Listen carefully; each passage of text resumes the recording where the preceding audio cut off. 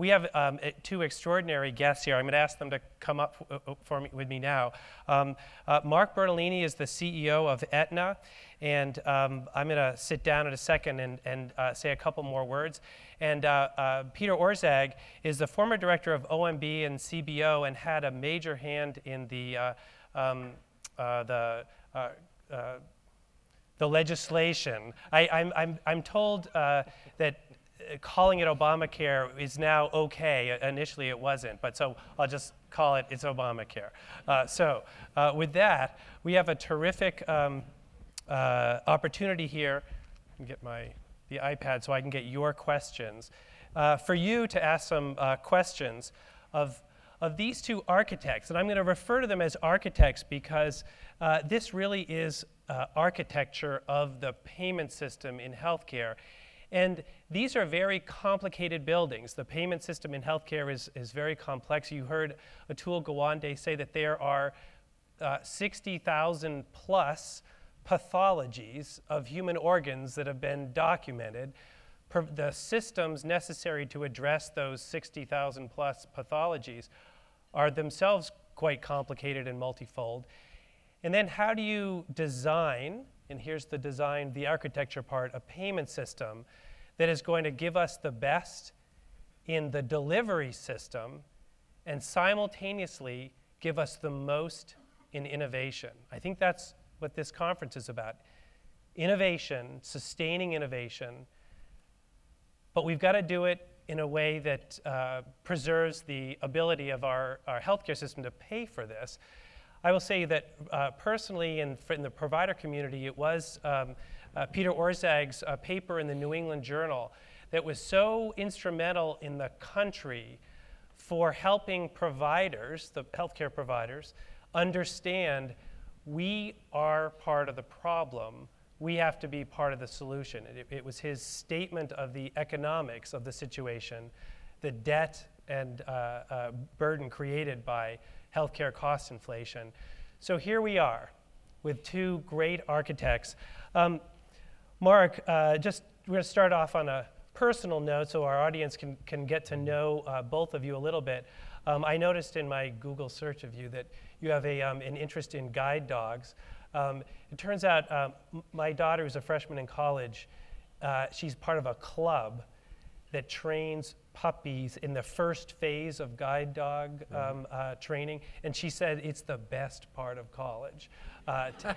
Taking puppies to classes makes money. Yeah, that's right. That's right. But taking puppies to classes is great. So, Mark, could you tell us a little bit about a personal view into healthcare delivery and innovation? Sure. I'm a spinal cord injury survivor. C2, C3, C4, C5, and T1 fractures, macerated brachial plexus, C7, C8 nerve root avulsion, and I'm walking and talking. I have the latest Medtronic spinal cord neurostimulator in my brain to control my pain, and I luckily fell into a stream of water and laid there for 2 hours in the cold. I was extreme skiing. And it froze my spinal cord and it prevented it from swelling and saved my life, and that's why I'm here today. So, a little bit of accident, a little bit of technology. I have a fused left shoulder, so it's all part of a miracle of science, right? And yet, while I have all these incredible capabilities wired in me and connecting me and making me functional, I still ski, ride motorcycles, and just road bike the Camino de Santiago across Spain and France last summer. I still had to find my own journey to manage my pain and get my life back. Because there wasn't anybody who could say, how do we take this person that resulted from this injury and these procedures and get that person back to their full functioning of life? And so for us, in my family, and for me as a leader of a company, we're refocusing on how do we create productive individuals who then are healthy, who are productive, who are economically viable and happy. That should be our definition of a fully functioning healthcare system. And unfortunately, we focus on just fixing what's wrong and not what to do afterwards. And so my own personal dream, my son also had T-cell gamma delta lymphoma, only survivor of it, thanks to the folks at Brigham and at Children's Hospital. Again, science at its very highest form, but once his cancer was gone, his nutritional deficits and all the things he had to deal with, his loss of his kidneys, I gave him my left kidney in 2007, all of that stuff had to be done afterwards and had to be figured out. And so I think our system really isn't a system. We fix broken things. We don't build healthy, productive, viable, and happy people. Mark, thanks. Peter, personal view, innovation and healthcare delivery. Well, I don't have anything nearly as dramatic as Mark's experience, but I'm an economist by training, and I didn't, frankly, pay very much attention to health or healthcare until my mid-30s. In fact, my general healthcare personal strategy was to take out larger and larger term life insurance policies on myself, have a doctor come out and inspect me, make sure I wasn't about to die, and I figured I was fine. At some point, someone pointed out that may not be the optimal personal healthcare strategy. So I went to a primary care physician who tested lots of other things that the life insurance docs were not testing, and along a whole variety of dimensions, got a severe wake-up call for things that they were not testing that were much worse than one would have thought, because I kind of looked healthy. So that happened at the same time that I got very frustrated with a lot of lunchtime discussions at Brookings, which typically went like, yes, we know that Medicare and Medicaid are the core long-term fiscal problem, but we don't really know what to do about them, so let's talk about Social Security. And it was the confluence of kind of a personal wake-up call and professional frustration with punting on the bigger problem that really drove my interest in healthcare and innovation. Terrific. So let's start from the beginning. So you've both said that the payment system is the problem. Could you expand on that a little bit for our audience? Why exactly is the payment system the source of the problem? So we have a 2.7 trillion economic industry, right? This massive organization throughout the United States. It's really run like a cottage industry. We have physicians who work on the basis of cash flow. We have hospitals that work on a revenue basis. And we have insurance companies that work on a margin basis. And yet we expect the three to cooperate together economically to make a functioning healthcare system. There couldn't be anything more disconnected. So the idea is, how do we get everybody to function under one economic model, which then should be incented to drive the ultimate result, which is a set of healthy individuals who are productive, viable, and happy, and create better communities and thriving communities. So the healthcare system should be a driver of the economy, not necessarily a part of the cost structure of an economy, a burden on the economy, a drag on the economy. So it's this idea of, how do we set the right economic model, everybody on the same economic model, and I'm open to any discussion about what that might be, anything but fee for service, I would say. I would even go as far as a budget with a single payer. But it has to be a single economic model that rewards people for this outcome. And everybody has to be on the same economic basis. Peter? I get, it seems pretty simple to me as an economist. If you pay for quantity, you're going to get quantity. And that's what a fee-for-service system does. You pay for how much stuff is done, and you wind up with a lot of stuff. So the challenge is, and by the way, those who doubt, I mean, I have absolutely no doubt that most people who enter healthcare and medicine do it for high-minded purposes. But if anyone continues to doubt that the payment model matters, there just is example after example after example, the most dramatic of which involves moving to DRG payments for hospitals in the early 1980s, where you change the payment system and big things move as a result. I'd also say the reduction in readmission rates that we've seen recently is by actual and anticipated changes in the financial returns to doing that. So it's a combination of that high-minded purpose, and I mean, I guess the way I would put it is, it's asking a lot of a doctor or hospital to do the right thing when it costs them a ton of money, and the incentives are in exactly the contrary way. So readmissions are perhaps the best example. Why were we stuck at about 19 or 20% readmission rates for Medicare beneficiaries for 30-day readmits when the evidence now shows we can do a lot better, and we knew that beforehand because there were places in the country that were doing a lot better. And the answer, I think, is that if you succeeded in reducing your readmission rate, you were killing yourself in terms of your revenue flow. We paid basically for every readmit. So that's an example of a payment structure that doesn't work. And I think the grand challenge is this gathering heard from Secretary Burwell yesterday. I think the grand challenge is, I think it's great that she set goals of 30% of Medicare payments being value-based by 2016, 50% by 2018. The great challenge is exactly what mode do we choose? Is it ACO 3.0? Is it bundled payments cascaded out? Exactly how is this structure now that we've got some goals in place? How do we deliver on that? Great.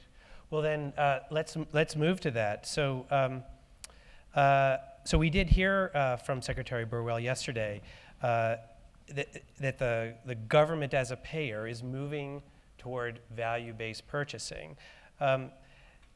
And the government as a payer, if you combine Medicare and Medicaid, they are 50%. They're basically half of dollars spent in healthcare would be the government as payer. So what is, and I'll start with you this time, Peter, what is the approach here that we should be taking?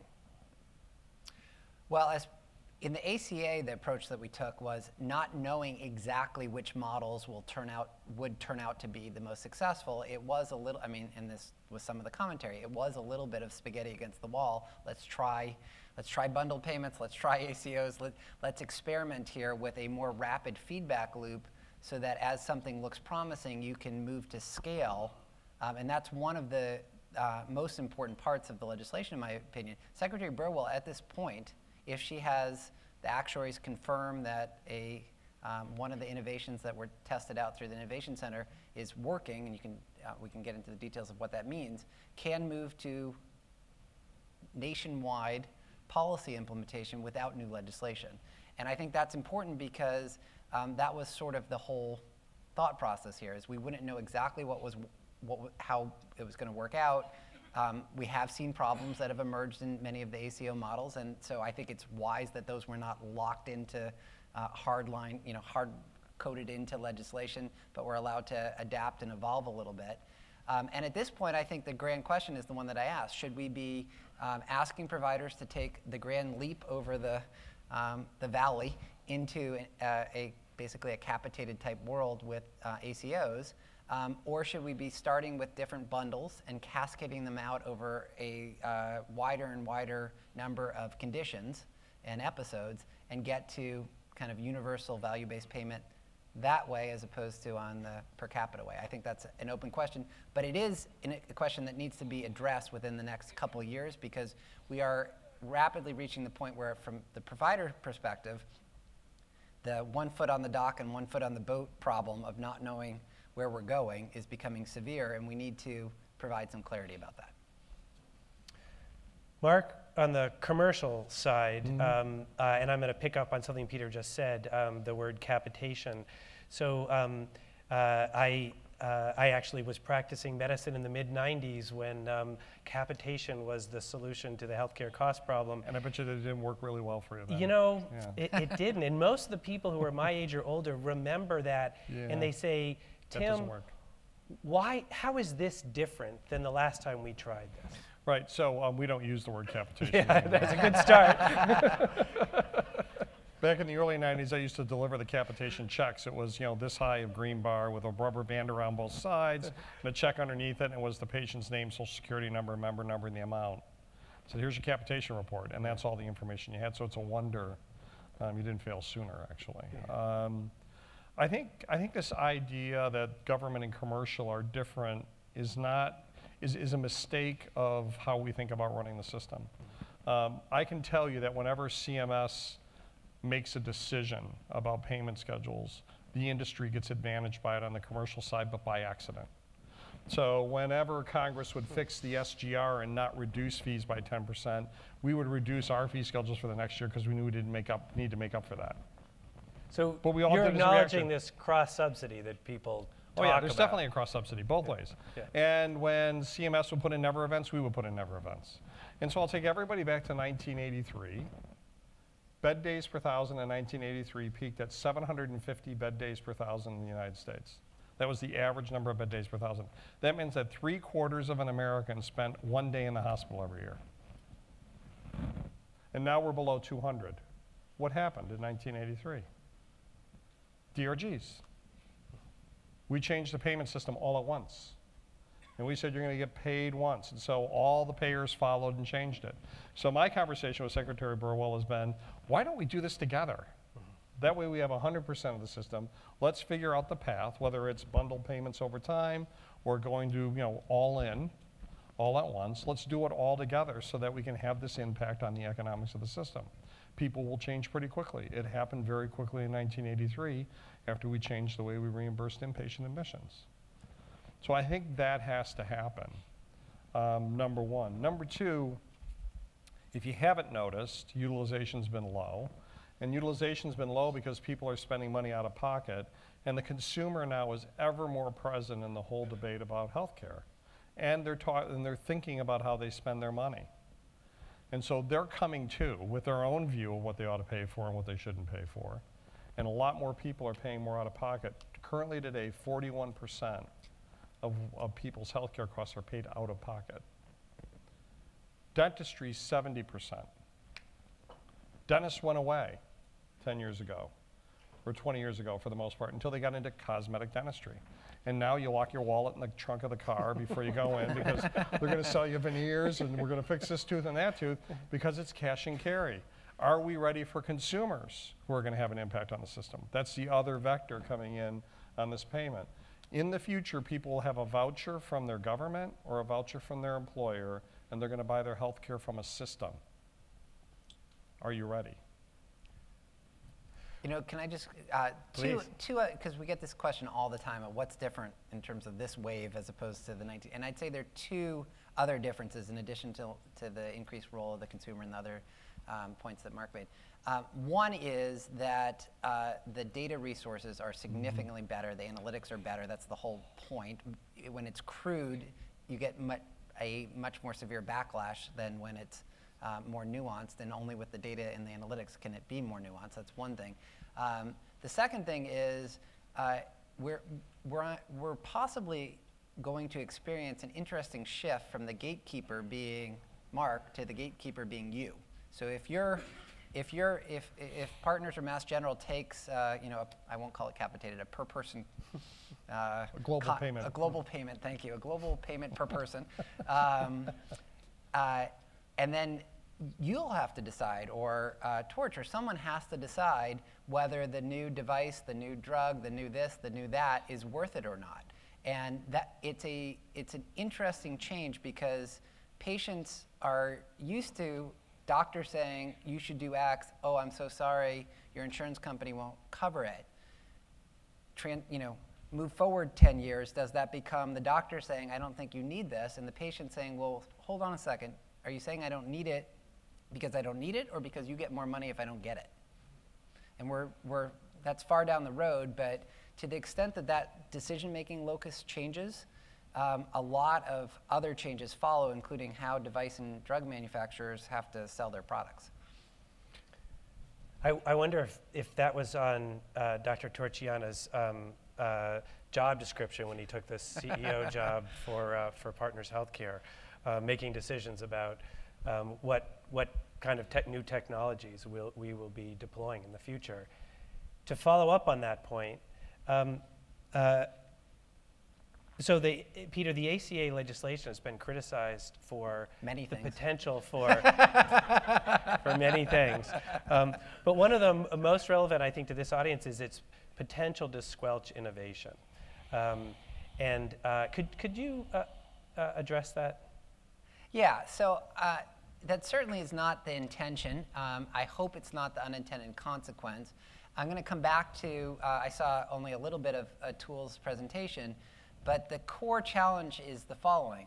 Everyone should acknowledge that on average, new technologies have been way more than worth it in terms of the improvement in health that they have produced over the past 5 decades. And that's what the academic literature suggests. It's also what common sense suggests, because anyone in this room who would want to go back to 1940s medicine at the inflation-adjusted prices would be nuts, in my opinion. So on average, it's been worth it. The problem is that the evidence suggests that a significant share of what we spend at the margin is not worth it. And so how do you then get rid of the waste while keeping the good part? And the evidence for that, I think, is quite compelling at this point. I mean, for example, there's been this dramatic debate over the Dartmouth data on Medicare and whether that variation, at least at the geographic level, I won't talk about individual institutions, but at the geographic level, reflected different practice norms or the underlying health of the population in different areas. And so a recent study by Amy Finkelstein here at MIT and some co-authors, I think, pretty definitively answered that question by examining what happens when people move from one area to the other. And if you move from Florida to Minnesota or vice versa, and the variation in the spending levels was just because of your health status, then how much is spent on you should not change when you move. And instead, what you see is very dramatic changes in both directions, up and down, depending on the direction of the move, equal to about half of the difference in the means between the high spending region and the low spending region. So unless you think that someone who's living in Florida, who all of a sudden feels healthy, says, oh, I have a great idea, why don't I move to Minnesota? Doesn't seem plausible. That is providing a pretty good, and there's a lot of other evidence from, for example, from the variation in where people are sent based on where they live and the ambulance referral district that they happen to, what side of the street they happen to live on, that a lot of the variation that we see in healthcare costs is not correlated with outcomes or quality. So the key question is, how can you do a better job without harming the incentives for innovation? And this partly comes back to what we were just discussing, which is for the folks who are at providers in the room, I mean, presumably one of the ways that you do that is you invest more authority in someone like Tim Ferris to decide whether the new technology is worth it or not, to pay for, in terms of the cost-quality trade-off. So I think the underlying goal here is to continue to create incentives for innovation, but for, quote, the right kind of innovation that is where the incentive is for value and not just more stuff. It's easy to say, it's very hard to do, and that's why this is art, not science. Terrific. Mark, you've taken Aetna in a very thoughtful and vanguard way into this issue of transparency. Could you say a little bit? I know you're on record as being for transparency. Right. What does that mean, and how does that play into this this matrix of decision making around the changes in the payment system? Well, it's about how do you help people make better decisions is really the bottom line. Because if you improve the decision making, you'll improve the quality of the outcome, and the result will be lower cost, not the other way around. And so the level of transparency needs to be where it matters. So we sort of look at the world as we have some consumers, and then we have really patients. When I hit that tree at a very high rate of speed on my skis and I was in a coma and they were medevacing me to Dartmouth Hitchcock, I was not a consumer of healthcare. I was not looking at iTriage and saying, geez, where should I go? What should I expect? How much is this going to cost me? Because I blew through my deductible and my out-of-pocket costs in the helicopter on my way there. So this was not going to be, a cheap event. And so in that case, we don't need consumers with transparency of information. What we need are individuals working in teams making sure that person gets well, gets to their highest level of functioning. So my optimal state of health after my accident is far different than my optimal state beforehand.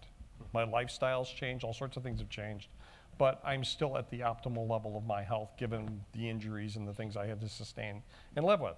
So that's the patient, right? So they need to be treated differently. And quite frankly, the system is still sloppy around the edges, still wastes money on the margin.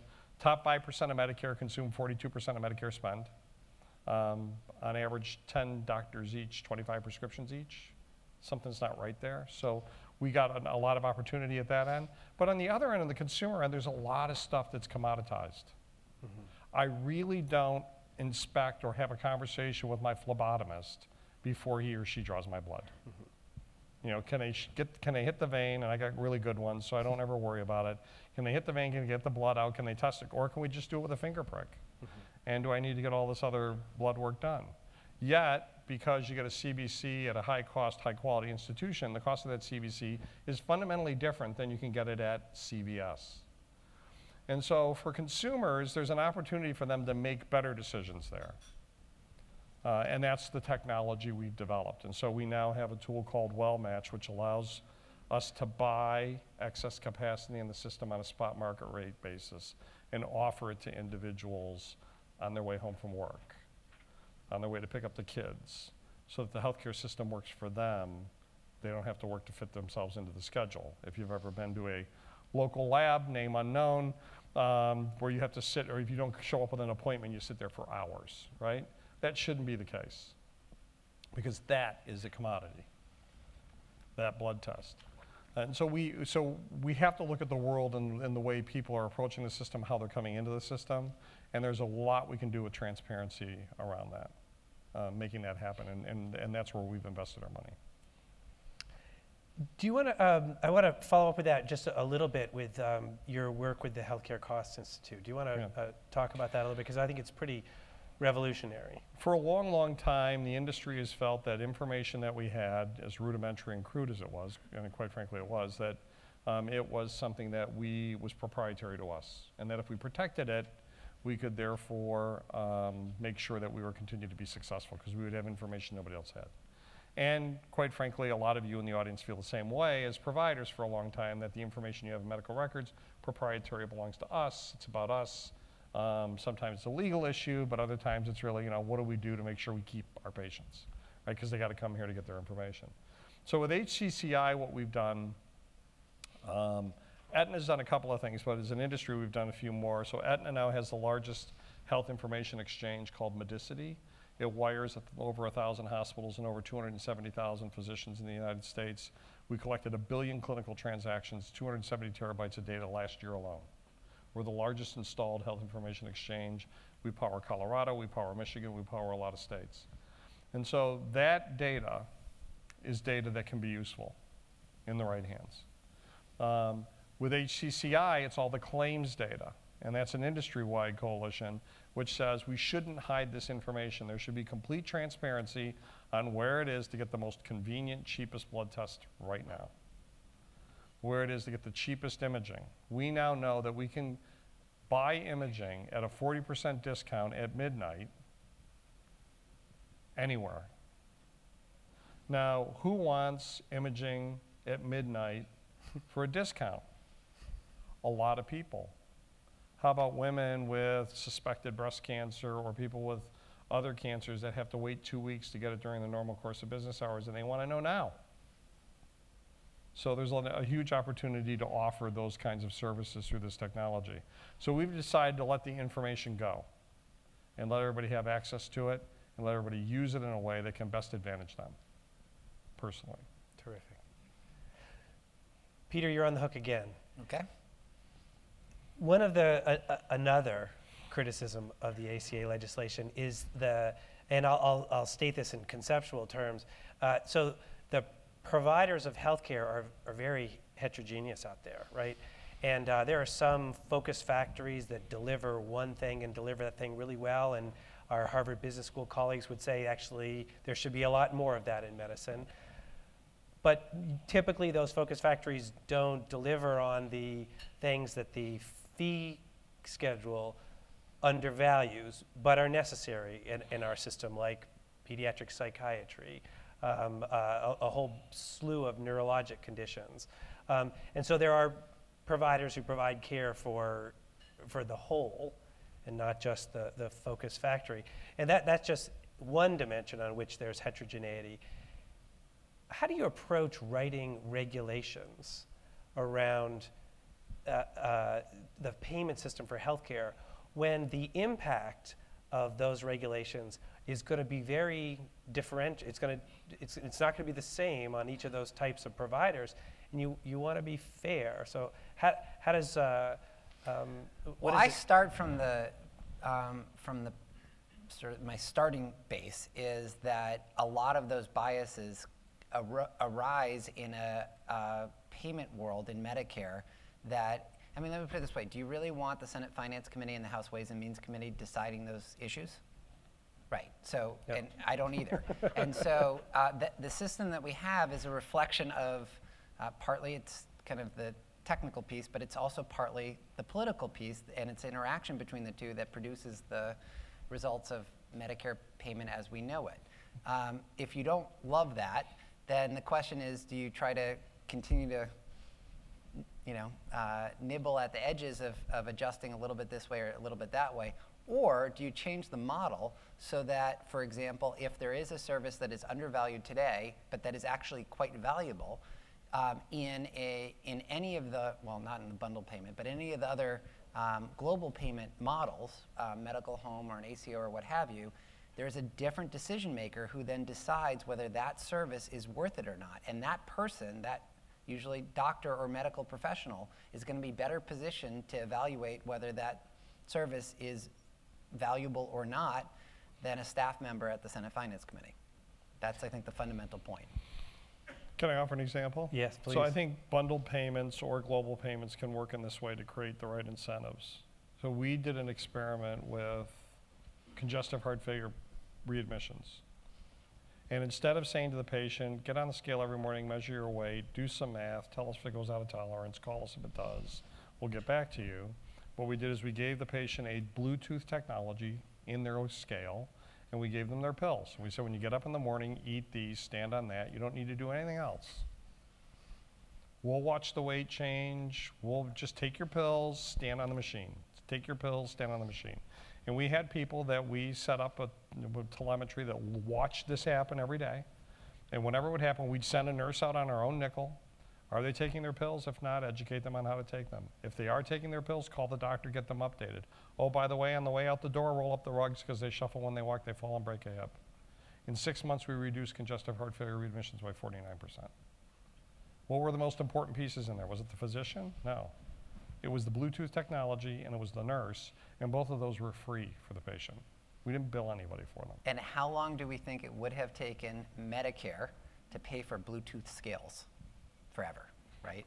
It's not going to happen within our lifetime. So it doesn't work. And now what we're doing with Medtronic is we're looking at vessel impedance in the pacemakers and the data coming out of the pacemakers. And if the impedance goes up, we're looking for water weight gain before it happens. So why shouldn't we be? This stuff should all be free. The cheapest place to provide care is in the home. The cheapest person to provide it is the family. And if we give them the tools and the capabilities and we bring stuff to the home, then there's more than enough stuff left in the system to be able to provide all the important and hands-on care. And so it needs to be a team-based model where a lot of this stuff is just free for people. So I have a long list of questions coming in, and I'm trying to hit them. And if I haven't hit your question exactly, it's because I'm actually trying to push them together. But here's one that comes off of the cheapest imaging. So what if I want to find the cheapest imaging now? But it's not just a late night image. It's a suburban for-profit company. Is it just about price? Or is it about, it says, then I go to the MGH doctor that says, I actually need to see the image, so it's actually better to have it done here. So is price, I'm going to read from this that, is price the only consideration? No, it's not. Obviously, people need to meet a minimum level of capability. And oh, by the way, you can move images around. Right. You know, I carry my MRI images and all of my images of my neck and my spine and with me wherever I go. Yeah. And it's on my phone. Yeah. So when a doctor says, geez, it's going to be really hard for me to get the information, I say, well, what's your email address? And they go, well, it's called secure email, works really well. I can send it to you. And so so the image can go wherever it needs to be and be with the person that it needs to be with at any given moment. Technology is not a problem. It's the willingness of people to share the information and move the information around that is. And so I would argue that it's about getting the image as quickly as possible, peace of mind, maybe, right? Wouldn't it be nice if I had somebody looking at it, and then getting the image to the person that needs to look at it?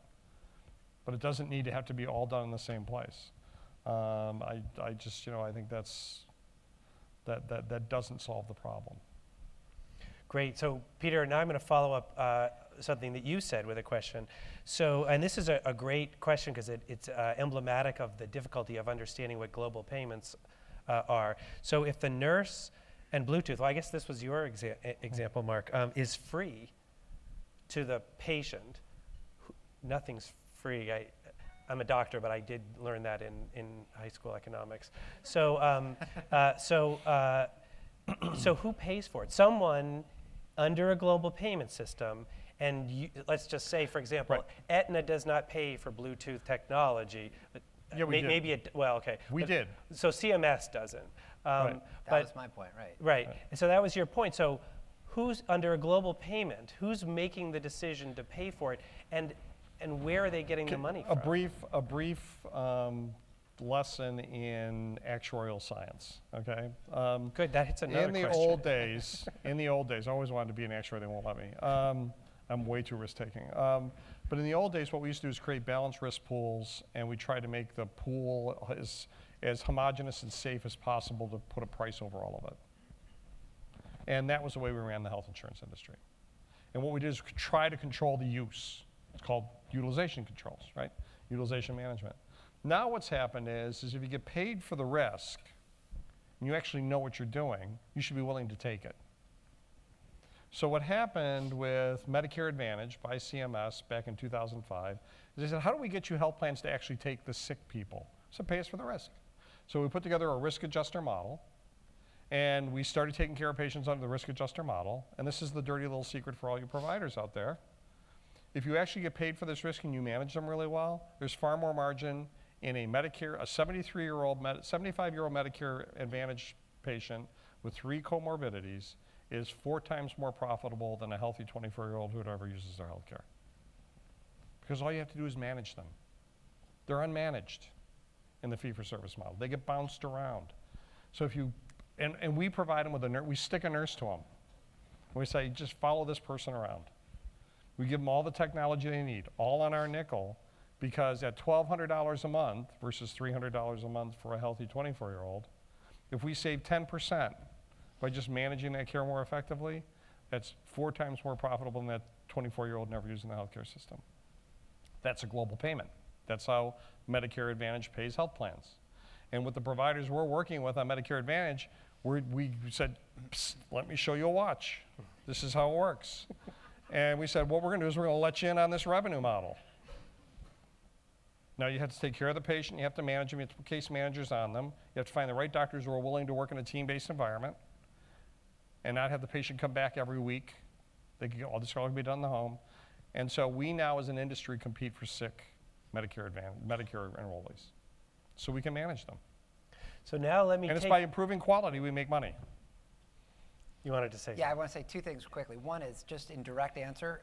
I mean, whoever the entity that will pay for that Bluetooth scale is whatever entity has the incentive to either reduce utilization or improve outcomes, and if that scale makes it worthwhile. It is worth the upfront cost to bend the cost curve or to produce better outcomes, depending. So whatever entity, whether it's the payer or the provider that is bearing that risk, is going to want to make that investment. One other point that's worth making is as the providers become those risk takers, they are becoming sort of ersatz insurance companies because they're taking on the risk of higher than expected utilization.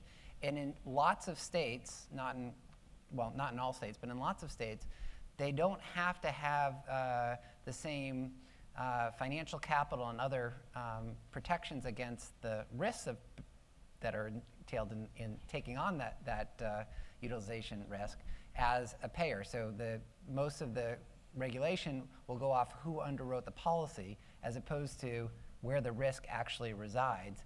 And the trouble with that is whether some providers are going to get themselves in a whole boatload of trouble by taking on more risk than they appreciate.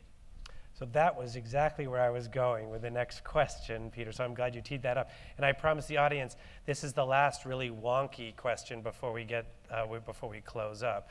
Because it does, Mark, beg the question, if providers are taking more risk and they're making more decisions related to where the money is spent, providers don't have risk-based capital. Right. That's not, that's a different industry than the providers have been in. What's the, I mean, that has a fundamentally, if you look at it at the very highest conceptual level, it's sort of undermines the idea of an insurance company to pass the risk to the providers. I mean, who's the insurance company? Well, first of all, we don't pass all the risk. We pass shared risk, whatever the system's willing to take, 50-50. We have one system that's taking 80% of it. But what we become is just a sophisticated version of a bank, right? I mean, really, managing risk-based capital is managing a bank. We take in money, we lend it out to risk, right? And then we, work off of the float. And so the whole business really is banking. That's what insurance companies are banks. And our role should be that if the provider system was willing to manage the risk. We wouldn't need to do all this. I don't want to do all of it. You should be doing all of it. And if you did it all, then it would be about people keeping their doctor in their hospital, not keeping their insurance company. My brand shouldn't matter in the end analysis. It should be yours.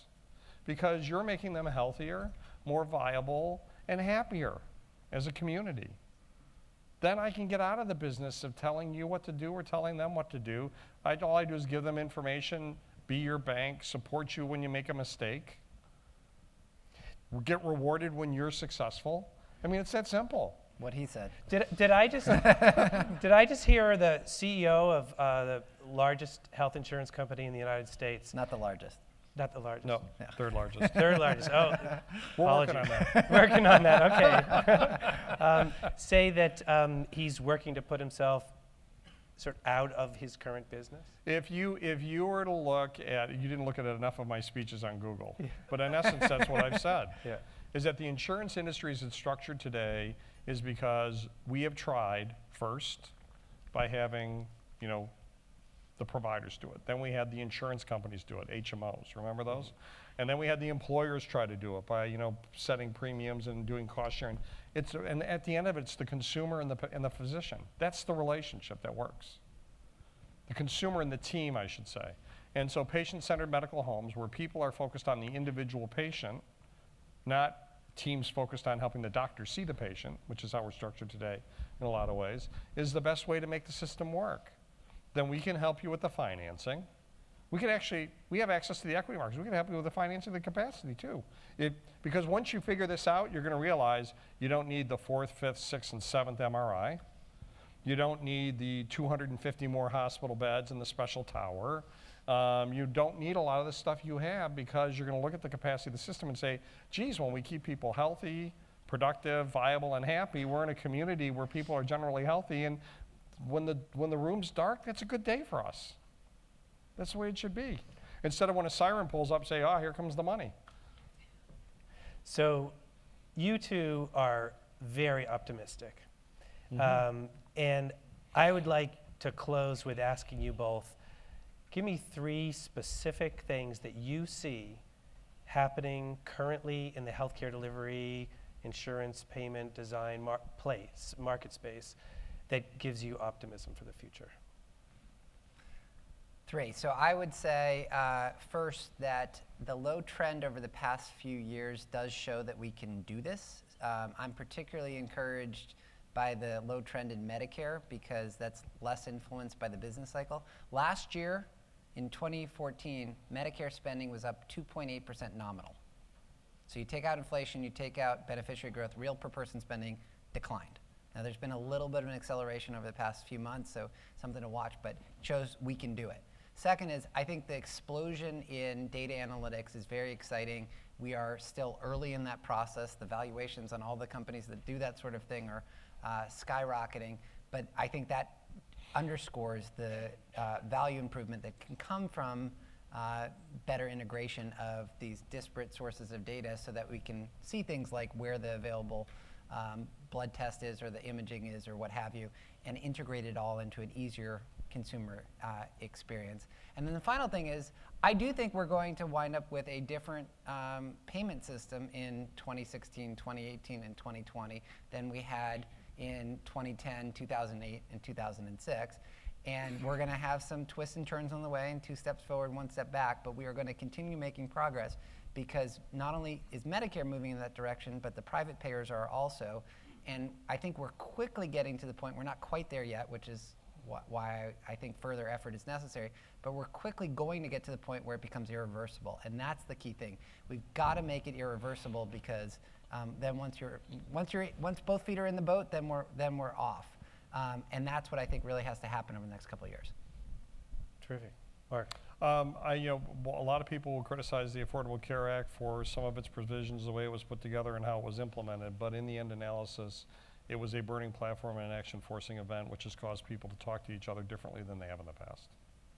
Were it not for it, and all the dialogue around it, and all the fear around it, we wouldn't be having these kind of conversations. We'd still be trying to figure out how to keep the nation afloat and what we could do with taxes. So I think that has created a dialogue that's fundamentally different, and we're having very rich dialogues with a lot of people around how the future should shape up. I think the second thing is that, I'll say this carefully, but 80% of all physician practices are now part of larger groups, institutions and larger groups. And that's a trend that says we're getting rid of the cottage industry part of this, which is really hard to control. And I think, and in a lot of cases, it's physicians who are running these larger organizations, which is a really good sign as well, because I think this in the end is really about people and taking better care of people. So I think that's a real positive trend. And then I think the third is that we just don't have the money anymore. The next $10 trillion of debt will be 75% of Medicare and Medicaid, and if you throw Social Security in there, it's an even bigger number. It's over 100%. So we've got to do something. Otherwise, we'll all be working for the government. I know that Peter spent some time there, but I'm not quite sure I want to do that. I'm not sure I want to again either. So I think the fact is that the numbers are so stark and so significant. And by the way, a lot of countries around the world are struggling with this in their own way, because even their publicly funded systems are running out of money. Look at Europe, as a matter of fact. And so so everybody's got to struggle with this ultimately. How is it organized? How is it paid for? What do we value? And so far, there aren't too many experiments, except in a few homogenous countries like Denmark, where it actually works really well.